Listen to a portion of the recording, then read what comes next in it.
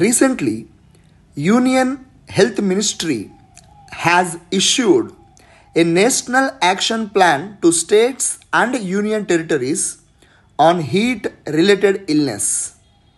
The ministry asked them to take effective steps to address the impact of heat in the summer season. We all well aware that heat waves are recorded in several parts of India. This topic comes under General Studies Paper 3 of UPSC Civil Service Examination Mains. Hence, in this video, we will try to understand what are the reasons for the heat waves. Before that, we will see what do you mean by heat waves and what are the measures required for heat waves. We are well aware that climate change is inevitable. According to former UN Secretary General Ban Ki-moon, action on climate change is urged. The more we delay, the more we will pay in lives and in money. So, heat waves are nothing but one of the negative effects of rise in temperatures or climate change. Let us first try to understand what do you mean by heat waves.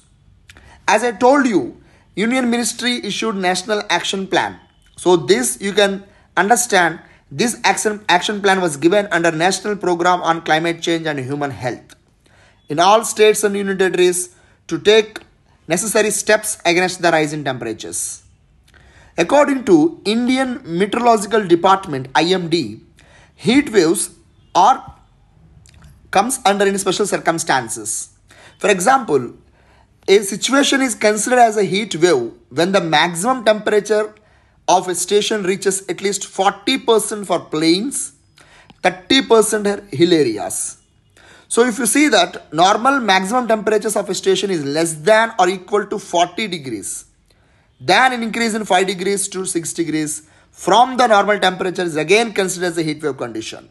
Further, the increase in temperature, if it is 7 degrees from the normal temperature, it is also a heat wave condition. So on an average, I can tell you that if the temperature of a local meteorological station is more than 40 degrees, then if there is a rise in 4 degrees to 5 degrees, then the normal temperature, it is a heat wave condition. Irrespective of the location, if the maximum temperature reaches more than 45 degrees, then we can call that particular situation as a heat wave. So, IMD is very clear that if the temperature of a station or a location going beyond the 40 degrees or 5 to 6 degrees more than the 40 degrees, we can consider it is a heat wave condition. Again, I am stressing here, irrespective of the location, if the maximum temperature is more than 45 degrees, we can call it is a heat wave condition. Now, why heat wave condition is repeatedly occurring in India? If you recall, an incident happened in 2016 that in Rajasthan, the temperature suddenly rised and reached to 51 degrees Celsius. It was happened in Palodi of Rajasthan, is a place in which temperature reaches 51 degrees. Now, why such things are happening? Even last year in Andhra Pradesh, we recorded 48 degrees to 50 degrees in some places. Why such things are happening? If you see the data of UNEP, every year, even trying to beat the maximum temperatures of the previous years. In the recent COP meetings in Sharm el-Sheikh in Egypt also, ministers stressed this particular issue that heat waves are repeatedly affecting the different parts of the countries and even continents. Now, why such things are happening? Intergovernmental Panel on Climate Change, IPCC, observed that rise in temperatures is due to continuous global emissions. These global emissions leading to create global warming, and this global warming affecting the environment and even allowing people to suffer with the rise in temperatures. UNEP in one of its reports mentioned that urbanization, concretization, industrialization, these three are playing an important role in rising and repetition of heat waves. Next, Center for Science and Environment, an Indian think tank, in its observation stated that destruction of natural carbon sink or destruction of forest, such things is also one of the reason for the rise in heat waves. So what we can conclude that the anthropogenic factors are playing an important role in repeated heat waves. Well, after understanding the reasons for the heat waves, let us try to understand the effects of heat waves on us. So there are numerous effects. However, we will try to understand some of the effects of the heat waves on us. Number one, health issues. It is recorded by WHO that is prolonged exposure to heat waves may create heat related illness such as heat exhaustion, and it even leads to heat strokes. And apart from that, if you are more vulnerable to the heat waves, it will affect your growth and even development of the organs. It is noted by Lancet that the people, particularly children and women who are affected by heat waves, are stunted in their growth. Further, coming to environmental issues, UNEP in its observations clearly stated that environment is severely affected. Particularly, it is leading to forest fires. In addition to that, water depletion is rising because of these repeated heat waves. Next, agricultural scientists are raising concerns about the impacts of heat waves. Last year, if you recall, India suddenly banned exports of wheat considering the fall in the production. This year also, Government of India is thinking to ban the wheat exports. So Punjab and Western UP, the places which are benefited by Green Revolution, in fact, are recorded that heat waves affecting the growth of the wheat. Further, it is also noted by IPCC, if the temperature is beyond 47 degrees, mammals will suffer in their survival as well as their production. Now, in addition to that, heat waves even rise pollution. So this is an interesting find out from the researchers that as long as heat waves are rising, people tries to use more air conditions or some cooling equipments.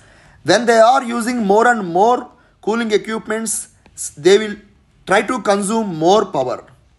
If they are consuming more power, we are creating burden over the coal or thermal power plants. So that's the reason it is going to create the pollution and other things. Pollution particularly. Further, according to International Labour Organization 2019 estimates, India will lose around 5.8% of total labor hours by 2030 because of heat waves. So you can understand that heat waves is affecting every sector or every segment of our life. And the worst affected according to ILO is the workforce. India is going to suffer job loss and even economic loss because of these issues. So what we can do in these circumstances to prevent the future damages? The solutions are World Bank suggested to counter climate change issues, we need information, education, communication strategies. Social vaccine is important in changing the behavior, attitude of the people, and we should also involve some nudge theories to change the people's approach towards the heat waves. Further, we also need to focus on renewable energies. Here, solar energy is the lifeline for all the people. I want to quote here, International Solar Alliance is leveraging the research and development on solar issues so that it can benefit the India as well as the world. We should also add that UAE under I2U2 is also decided to develop hybrid solar battery storage system in India, Gandhinagar. So India should leverage these international partnerships. India should go on climate diplomacy on these renewable energy and technology transfer issues. Further, we should also remember that government should give incentives for this research and development of this section. Then Center for Science and Environment suggested nature-based solutions. One is afforestation. Here, Government of India is already launched a program called as Green India Mission under its National Action Plan Against Climate Change. So, apart from Government of India, we should also include states in providing more futuristic or result-oriented goals in this type. Then we should also have cooling elements, that is, local governments should create cooling elements like providing some kind of shelters, providing ORS, so on and so forth. So further, I would like to tell you, we should also focus on construction materials where they should also use cooling elements. Then the timings of the people, timings of the school, timings of the colleges and offices should be in concurrence with the change in temperatures. If you take examples from Gulf countries, they will follow the same thing in fact. So by this I can tell you that we can cope up with the climate change. I would like to tell you that emergency measures like Minister of Health and Family Welfare suggested water, ORS, seasonal fruits should be with the people.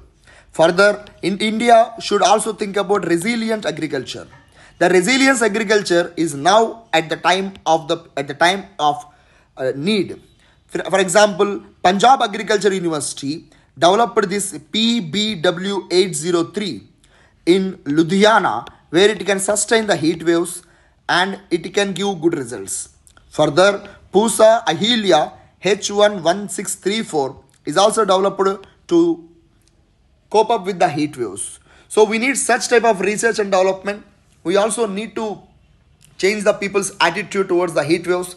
We should cope up with that. We should manage with that. Finally, I would like to tell you, this is the high time India should prepare action plans based on the local needs. Take example from Ahmedabad, which prepared one of the earliest action plan to cope up with the heat waves. So this is a time where other local governments should be equipped with proper funds and staff and even training skills to cope up with these heat waves. Thank you so much and Jai Hind.